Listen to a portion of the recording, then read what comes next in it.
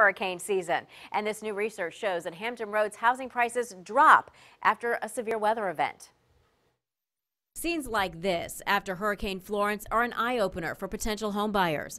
Researchers at Old Dominion University found after a severe weather event, housing prices in high-risk and low-risk flood zones declined about 5%.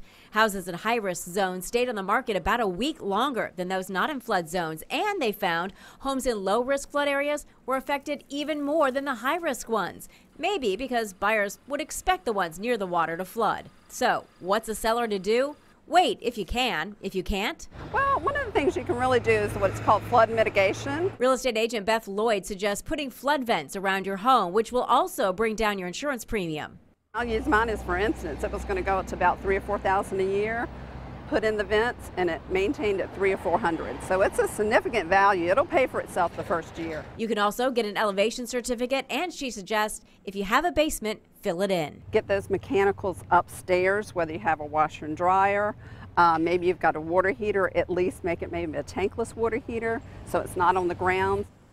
And in case you're wondering how ODU came up with the 5% decline, the study led by Assistant Economics Professor Timothy Komarick looked at housing prices and the time that a house spent on the market after a 2009 nor'easter and after Hurricane Irene in 2011.